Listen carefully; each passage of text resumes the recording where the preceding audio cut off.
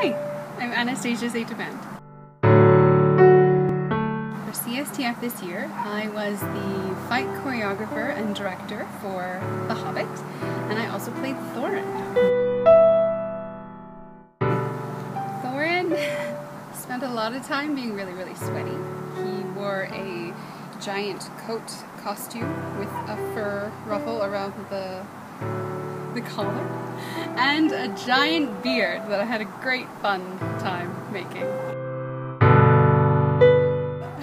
Mine was a special yarn. It was woven pieces together, and unfortunately it didn't keep its structure, so it kept getting longer and longer and longer, and I had to trim it and then cut the ends and melt the ends together so that it didn't fray everywhere.